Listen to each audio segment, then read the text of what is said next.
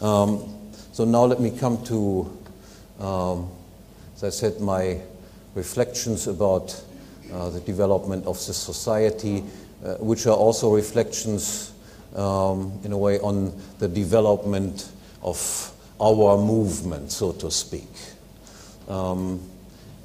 When I first envisioned the idea of this society more than 10 years ago, and at that time still a society without a name, I had personal experience with only two other societies from which I could learn. My first experience was with the Mont Pelerin Society, which Friedrich Hayek founded in 1947.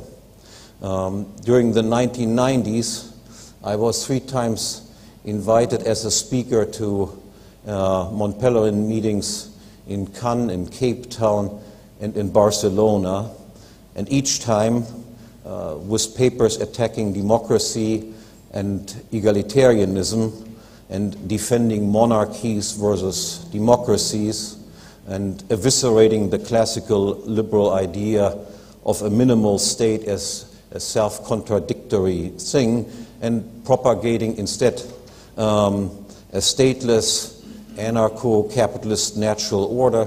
My appearance was considered somewhat scandalous, that is too irreverent, too confrontational, and also too sensational. Now, whatever the function of the MPS may have been in the immediate aftermath of World War II, at the time of my encounter with it, I did not find it particularly to my liking. To be sure, I met many bright and interesting people there, but essentially Mont Pelerin meetings were junkets for free market and so-called limited think tank and foundation staffers, their various professorial affiliates and proteges, and the principal donor financiers of it all, mostly from the United States and more specifically from Washington, D.C. Characteristically, Ed Foylner, the longtime president of the Heritage Foundation, the major Republican Party think tank and intellectual shill to the warfare state politics of every Republican government administration from Reagan to Bush Jr., is a former MPS president, and more significantly, he has been its longtime treasurer. There had been skepticism concerning the Mont Pelerin Society from the very beginning. Ludwig von Mises, Hayek's teacher and friend, had expressed severe doubt concerning Hayek's plan simply in view of Hayek's initial invitees. How could a society filled with certified state interventionists promote the goal of a free and prosperous commonwealth? Despite his initial reservations, however, Mises did become a founding member of the MPS, yet his prediction turned out correct. Famously, at an early Mont Pelerin meeting, Mises would walk out denouncing speakers and panelists as a bunch of socialists. Essentially, this was also my first impression when I came in contact with the Mont Pelerin Society, and this impression has been confirmed since. The Mont Pelerin Society is a society in which every right-wing social democrat can feel at home. True, occasionally a few strange birds are invited to speak, but the meetings are dominated and the range of acceptable discourse is delineated by certified state interventionists, by the heads of government-funded or connected foundations and think tanks, by central bank payrollees, by paper money enthusiasts, and assorted international educrats and researchocrats in and out of government. No discussion in the hallowed halls of the MPS of US imperialism or the Bush war crimes, for instance, or of the financial crimes committed by the Federal Reserve, and no discussion of any sensitive race issue, of course. Not all of this can be blamed on Hayek.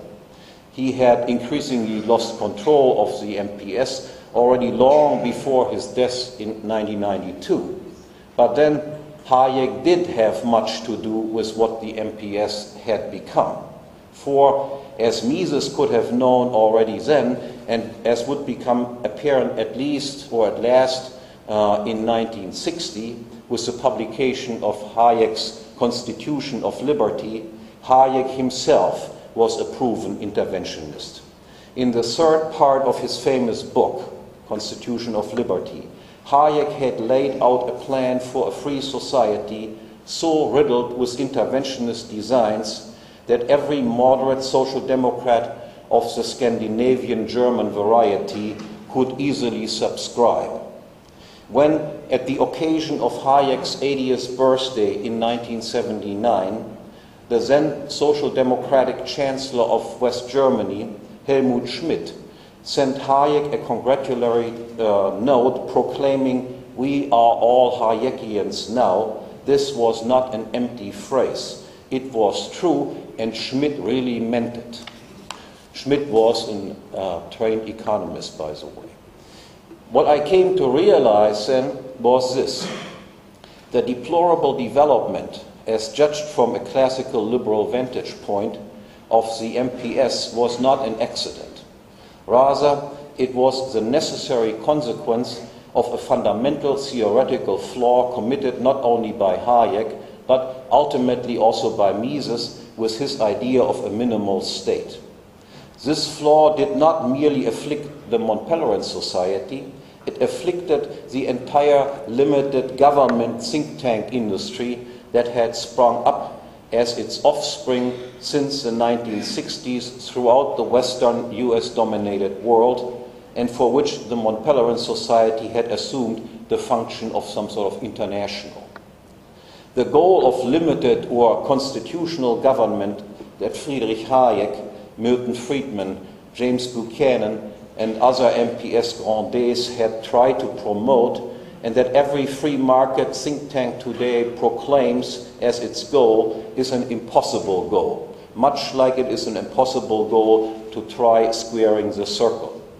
You cannot first establish a territorial monopoly of law and order, and then expect that this monopolist will not make use of this awesome privilege of legislating in its own favor.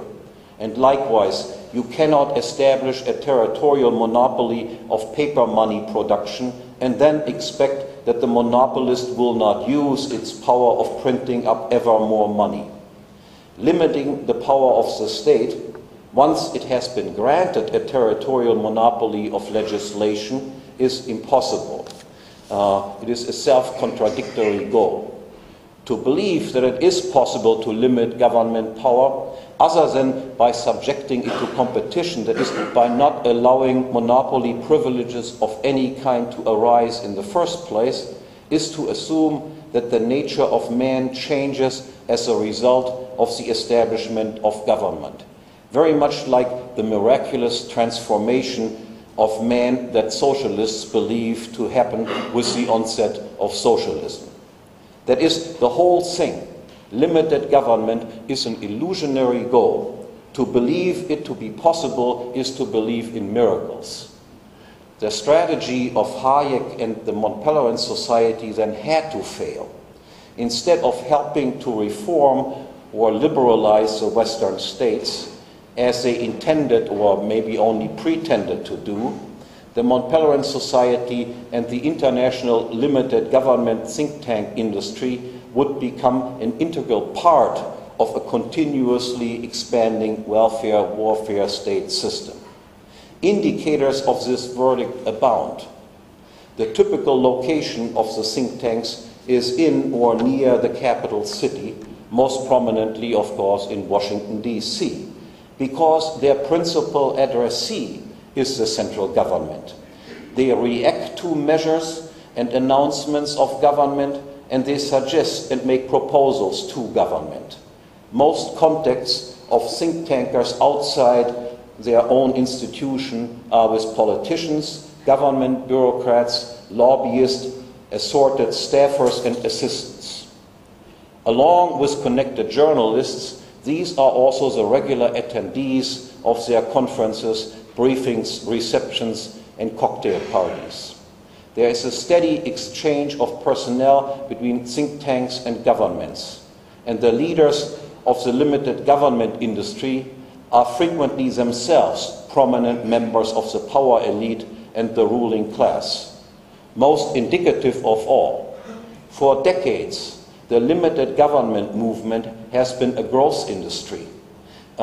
Its annual expenditures currently run in the hundreds of millions of dollars, and billions of dollars likely have been spent in total since these institutions came into existence. All the while, state expenditure never and nowhere fell, not even once, but instead always and uninterruptedly increased to ever more dizzying heights. And yet, this glaring failure of the industry to deliver the promised good of limited government is not punished but perversely rewarded with still more ample funds. The more the think tanks fail, the more money they get. The state and the free market think tank industry thus live in perfect harmony with each other. They grow together in tandem. For limited government advocates such as Hayek and the entire free market think tank industry, this is obviously an embarrassment. They must try to explain it away somehow as accidental or coincidental.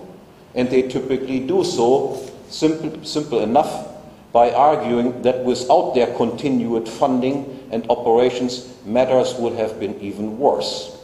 Thus excused then, the industry continues on as before, undisturbed by any fact or event, past or future.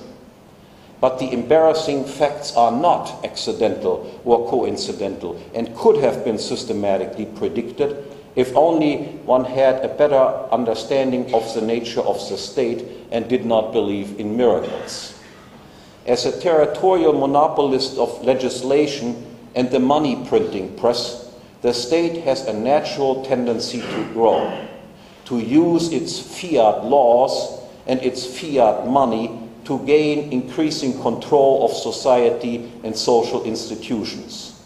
With fiat laws, the state has a unique power of threatening and punishing or incentivizing and rewarding whatever it pleases, and with its fiat money, it can buy up support, bribe, and corrupt more easily than anyone else. Certainly, an extraordinary institution such as this will have the means at its disposal, legal and financial, to deal with the challenge posed by a limited government industry. Historically, the state has successfully dealt with far more formidable opponents, such as organized religion, for instance.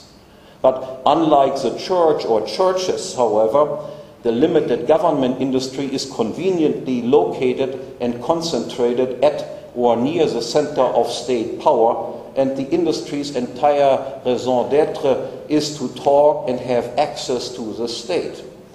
That is what its donors and financiers typically expect.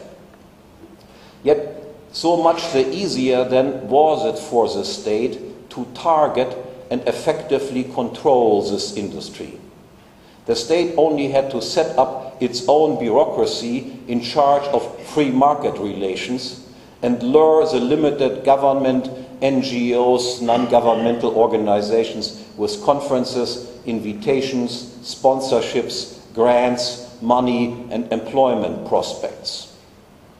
Without having to resort to any threats, these measures alone were sufficient to ensure compliance on the part of the free market think tank industry and its assorted intellectuals. The market demand for intellectual services is very low and fickle, and hence intellectuals can be bought up cheaply. Moreover, through its cooperation with the free market industry, the state could enhance its own legitimacy and intellectual respectability as an economically enlightened institution, and thus open up still further room for state growth. Essentially, as with all so-called non-governmental organizations, the state managed to transform the limited government industry into just another vehicle for its own aggrandizement.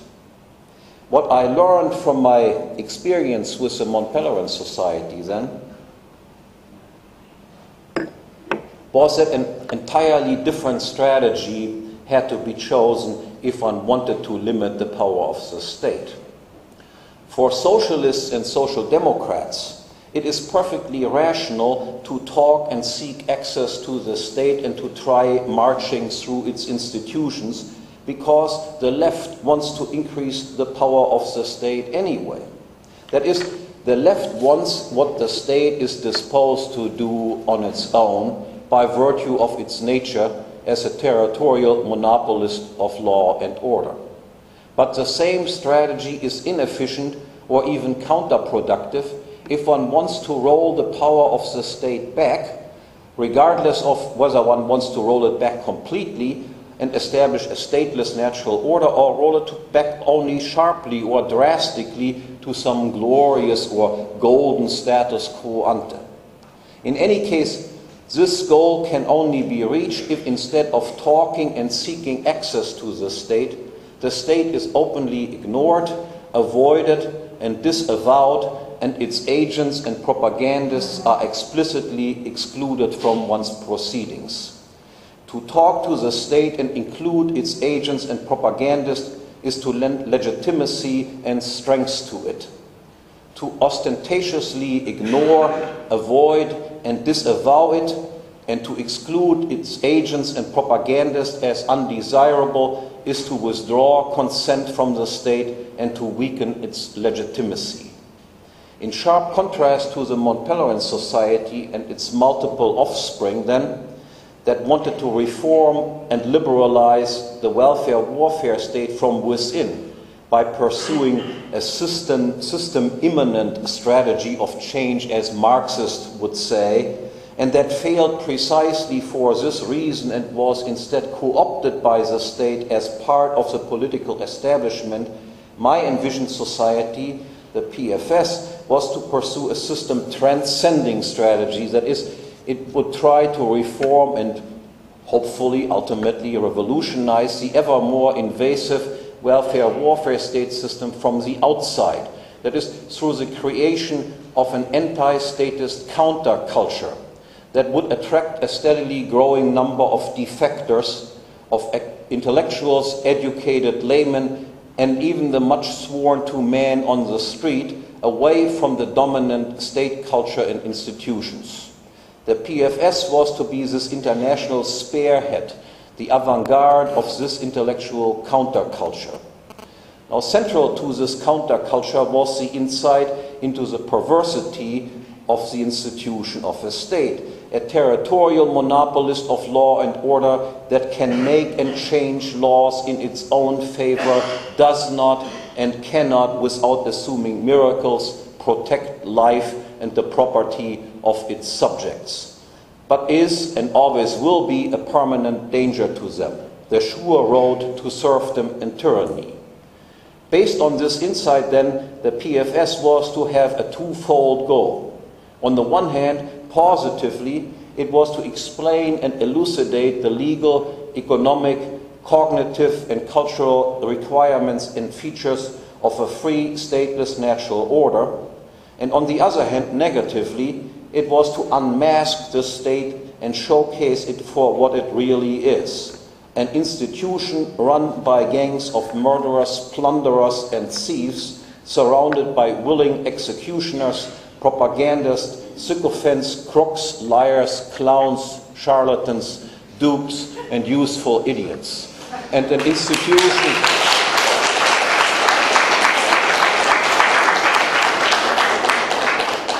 institution that dirties and taints everything that it touches. Now, for purposes of full disclosure, I must add this. At the urging of my friend Jesus Huerta de Soto, who had been co-opted at a very young age into the Mont Pelerin Society by Hayek personally, I reluctantly applied for membership sometime in the mid-1990s. Besides Huerta de Soto, the late Arthur Selden, who was then honorary president of the Mont Pelerin Society, had endorsed my membership. Nonetheless, I was turned down, and as I must admit, deservedly so, because I simply did not fit into such a society. Now, from reliable sources, I have been told that it was in particular Leonard Liggio, a former friend of Murray Rothbard's, who must have realized this and most vigorously opposed my membership. Seconded from the German contingent of MPS movers and shakers by Christian Vatrin. Both Liggio and Vatrin would later become MPS presidents, maybe as a reward for this. My second experience with intellectual societies was with the John Randolph Club, which had been founded in 1989 by the libertarian, my mentor, Murray Rothbard, and the conservative Thomas Fleming. From the outset, this society was far more to my liking. For a while, I played a leading role in the John Randolph Club, but I also played a prominent part in its breakup that occurred shortly after Rothbard's death in 1995, and that essentially resulted in the exit of the Rothbardian wing of the society. Nonetheless, I look back to those early John Randolph Club years with some fond memories. So it is no surprise that quite a few of my old JRC buddies and comrades have also appeared here in Bodrum. Peter Brimelow, Tom DiLorenzo, Paul Gottfried, Walter Block, who, because of illness of his wife, couldn't come this time, Justin Raimondo, Yuri Maltsev, David Gordon, and in addition I should mention my friend Joe Sobran, who had wanted to appear at our inaugural meeting but couldn't attend because of ill health. In contrast to the International Mont Pelerin Society, the Randolph Club was an American society. This did not mean that the GRC, the Randolph Club, was more provincial, however. To the contrary. Not only had the Randolph Club numerous foreign members, but whereas the Mont Pelerin Society was dominated by professional economists, the Randolph Club represented a much broader interdisciplinary and transdisciplinary spectrum of intellectual interests and endeavors. On the average, foreign language proficiency among Randolph Club members ranked well above that countered in Mont Pelerin Society circles. In its habits and ways, the Mont Pelerin Society was multicultural, egalitarian, and non-discriminating. All the while it was highly restrictive and intolerant regarding the range of permissible subjects and full of intellectual taboos. In sharp contrast, the Randolph Club was a decidedly bourgeois, anti-egalitarian, and discriminating society, but at the same time a society far more open and tolerant intellectually, without any taboo subjects. And in addition, whereas Mont Pelerin Society meetings were large and impersonal, they could exceed 500 participants, Randolph Club meetings had rarely more than 150 people attending, and they were small and intimate. I liked all of these aspects of the Randolph Club. I didn't much care for the venues of the meetings of the Randolph Club, typically some business hotel in the outskirts of a major city. In this regard, of course, the Mont Pelerin Society had clearly more to offer, although for a very, very stiff price. But as I indicated, not all was well with the Randolph Club either, and my encounter with it also taught me a few lessons on what not to imitate. The breakup of the Randolph Club shortly after Rothbard's death had partly personal reasons. Tom Fleming, the surviving principal of the club, is, to put it diplomatically, a very difficult man, as everyone who has dealt with him can testify. I can say more in private about this. In addition, there were some organizational quarrels. The meetings of the Randolph Club were organized annually, alternating by the Center of Libertarian Studies, which represented Murray Rothbard and his men, and by the Rockford Institute, which represented Thomas Fleming and his men. This arrangement had perhaps unavoidably led to various charges of freeloading. Ultimately, however, the breakup had more fundamental reasons than just personal ones. The Randolph Club was a coalition of two distinct groups of intellectuals. On the one hand, there was a group of anarcho-capitalist Austro-libertarians led by Rothbard, mostly of economists, but also of philosophers, lawyers, historians, and sociologists, mostly of a more theoretical, analytical bend of mind. I was a member of this group. On the other hand was a group of writers associated with the conservative monthly Chronicles, a magazine of American culture, and its editor, Thomas Fleming. Paul Gottfried was a member of that group. The conservative group did not have any economists of note and generally displayed a more empirical bent of mind. Apart from historians and sociologists, it included in particular also men of letters, of philologists, literary writers, and cultural critics. On the libertarian side, the cooperation with conservatives was motivated by the insight that while libertarianism might be logically compatible with many cultures, sociologically it required a conservative bourgeois core culture. The decision to form an intellectual alliance with conservatives then involved for the libertarians a double break with the establishment libertarianism as represented, for instance, by the Washington, D.C. free market Cato Institute. This establishment libertarianism was not only theoretically in error with its commitment to the impossible goal of limited government and centralized government at that, it was also sociologically flawed with its anti-bourgeois, indeed adolescent, so-called cosmopolitan cultural message of multiculturalism and egalitarianism, of respect no authority, of live and let live, of hedonism and libertinism. The anti-establishment Austro-libertarians sought to learn more from the conservative side about the cultural requirements of a free and prosperous commonwealth. And by and large, I think they did and learned their lesson. At least I think that I did. For the conservative side of the alliance, the cooperation with the Austrian anarcho-capitalists signified a complete break with the so-called neo-conservative movement that had come to dominate organized conservatism in the United States, and which was represented, for instance, by such Washington, D.C. think tanks as the American Enterprise Institute and the Heritage Foundation. The paleo-conservatives, as they came to be known, opposed the neo-conservative goal of a highly and increasingly centralized, economically efficient welfare warfare state as incompatible with the traditional conservative core values of private property, of family and family households, of local communities, and of their protection. There were some points of contention between the paleo-cons and the libertarians on the issue of abortion and immigration, and on the definition and necessity of government.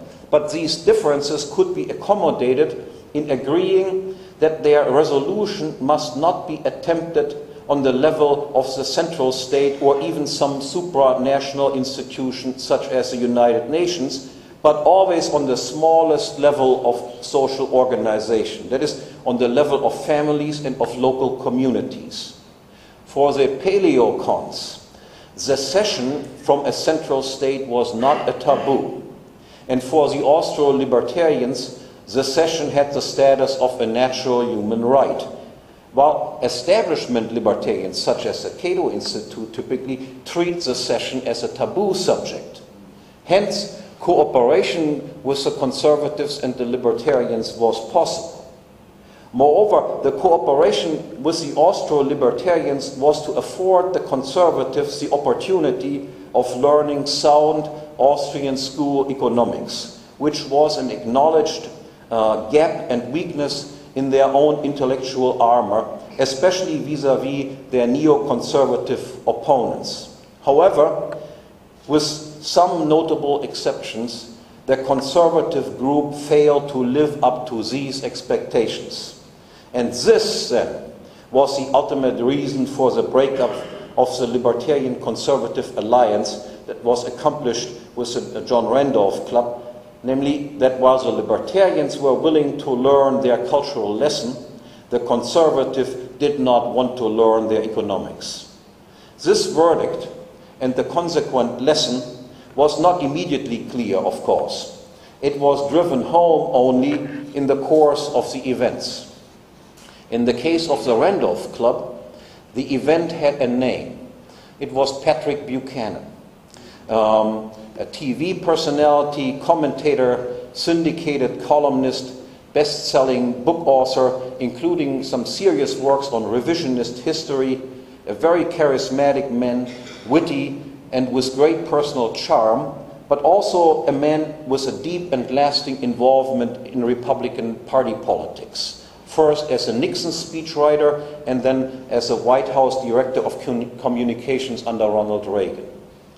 Pat Buchanan did not participate directly in Randolph Club meetings, but he had personal ties to several of its leading members on both sides of the club, but especially to the Chronicles group, which included some of his closest personal advisors. And he was considered a prominent part of the countercultural movement that was represented by the Randolph Club. In 1992, Buchanan challenged then sitting President George Bush for the GOP presidential nomination. He would do so again in 1996 when he challenged Senator Bob Dole for the Republican nomination. And again in 2000, he would run as a presidential candidate for the Reform Party. Now, Buchanan's challenge was impressive at first, nearly upsetting Bush in the New Hampshire primary, and it initially caused considerable enthusiasm in Randolph Club circles. However, in the course of Buchanan's campaign, and in reaction to it, open dissent between the two Randolph Club camps broke out regarding the correct strategy.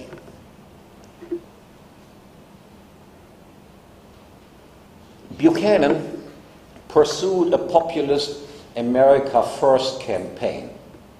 He wanted to talk and appeal to the so-called middle Americans who felt betrayed and dispossessed by the political elites of both parties. After the collapse of communism and the end of the Cold War, Buchanan wanted to bring all American troops back home, dissolve the NATO, leave the United Nations, and conduct a non-interventionist foreign policy, which his neoconservative enemies smeared, of course, immediately as isolationist. He wanted to cut all but economic ties to Israel in particular, and he openly criticized the un-American influence of the organized Jewish American lobby, something that takes considerable courage in contemporary America. He wanted to eliminate all affirmative action and non-discrimination and quota laws that had pervaded all aspects of American life and which were essentially anti-white and especially anti-white male laws. In particular, he promised to end the non-discriminatory immigration policy that had resulted in the mass immigration of low-class third world people and the attendant forced integration, or euphemistically multiculturalism. Further, he wanted to end the entire cultural rot coming out of Washington, D.C. by closing down the Federal Department of Education and a multitude of other federal indoctrination agencies. But instead of emphasizing these, at that time, widely popular rightist cultural concerns, Buchanan, in the course of his campaign, increasingly intoned other economic matters and concerns, all the while his own knowledge of economics was rather skimpy. Concentrating on what he was worst at then, he increasingly advocated a leftist economic program of economic and social nationalism.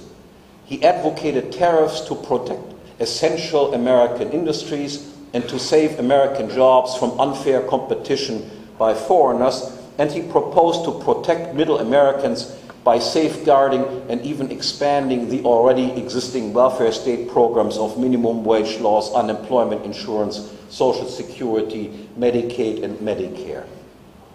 When I explained in a speech before the Randolph Club that Buchanan's rightist cultural and on the other hand his leftist economic program was theoretically inconsistent and that his strategy must consequently fail to reach its own goal, that is, that you cannot return America to cultural sanity and strengthen its families and communities and at the same time maintain the institutional pillars that are the central cause for the cultural malaise, that protectionist tariffs cannot make Americans more prosperous but less, and that a program of economic nationalism must alienate the intellectually and culturally indispensable bourgeoisie while attracting the, for us and our purposes at least, useless proletariat.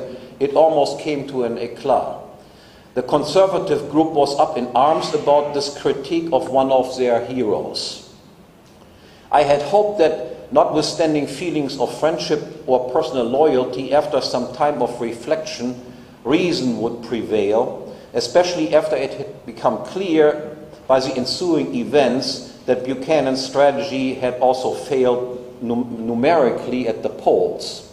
I thought that the Randolph Club conservatives would sooner or later come to realize that my critique of Buchanan was an immanent critique, that is, that I had not criticized or distanced myself from the goal of the Randolph Club, and presumably also Buchanan's own goal of a conservative cultural counter-revolution, but that based on elementary economic reasons, I had simply found the means, the strategy chosen by Buchanan to accomplish this goal unsuitable and ineffective. But nothing happened.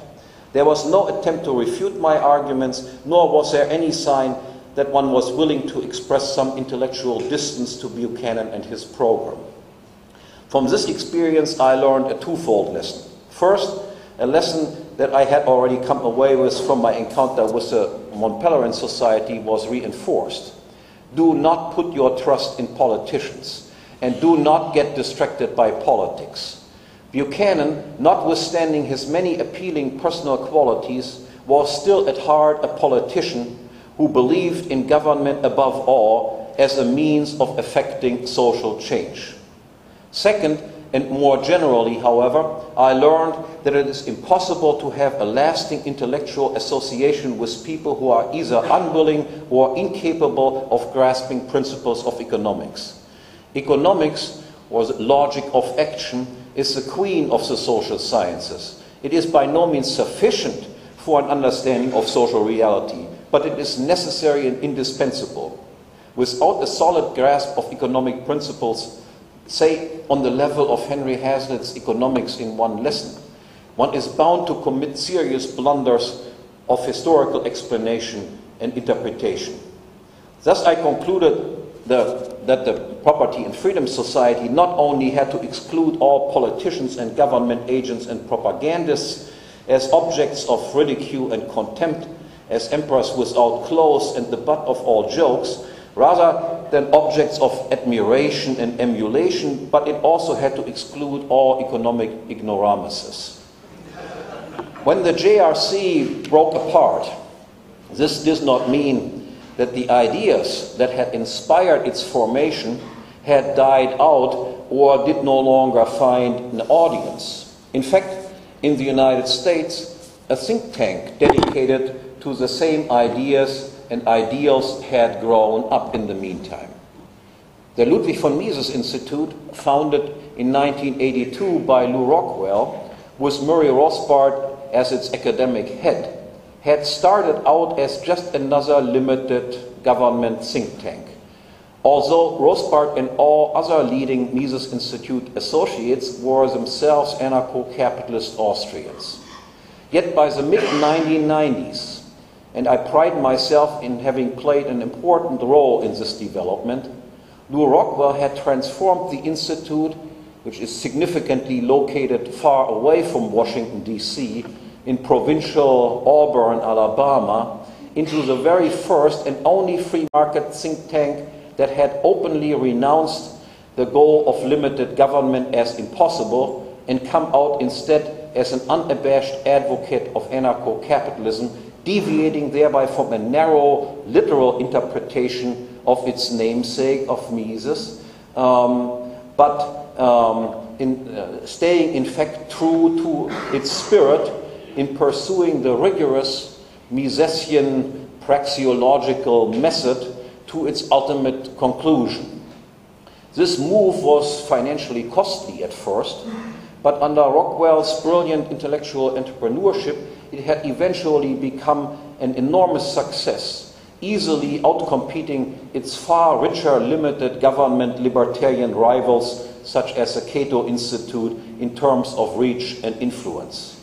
Moreover, in addition to the Mises Institute, which focused more narrowly on economic matters, and in the wake of the disappointing experience with the Randolph Club and its breakup, Lou Rockwell had set up in 1999 an anti-state, anti-war, pro-market website, lourockwell.com, that added an interdisciplinary cultural dimension to the Austro-libertarian enterprise and proved to be even more popular, laying the intellectual groundwork for the present Ron Paul movement. Again, a politician, however. The Property and Freedom Society was not supposed to compete with the Mises Institute or lourockwell.com. It was not supposed to be a think tank or another publication outlet. Rather, it was to complement their and other efforts by adding yet another important component to the development of an anti-statist intellectual counterculture. What had disappeared with the breakup of the original John Randolph Club was an intellectual society dedicated to the cause. Yet every intellectual movement requires a network of personal acquaintances, of friends and comrades in arms to be successful. And for such a network to be established and grow, a regular meeting place, a society is needed. And the Property and Freedom Society was supposed to be precisely this society. I wanted to create a place where like-minded people from around the world would gather regularly in mutual encouragement and in the enjoyment of unrivaled and uncensored intellectual radicalism. The society was supposed to be international and interdisciplinary, bourgeois by invitation only, exclusive and elitist, for the few elect who can see through the smokescreen put up by our ruling classes of criminals, crooks, charlatans and clowns. After our first meeting 5 years ago, here at the Career Princess, my plan became more specific still. Inspired by the charm of the place, in its beautiful garden, I decided to adopt the model of a salon for the Property and Freedom Society in its meeting. The dictionary defines a salon as a gathering of intellectual, social, political, and cultural elites under the roof of an inspiring hostess or host, partly to amuse one another and partly to refine their taste and increase their knowledge through conversation. Now take the political out of this definition, and there you have it, what I have tried to accomplish for the last few years, together with Gülçin, my wife and fellow Misesian economist, without whose support none of this would be possible. That is to be...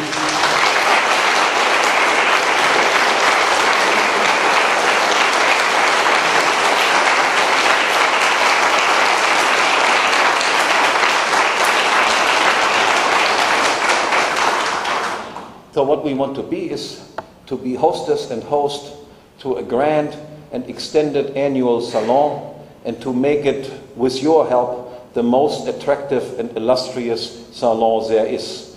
And I hope, and indeed I'm confident, that this, our fifth meeting will mark another step forward towards this end. Thank you very much.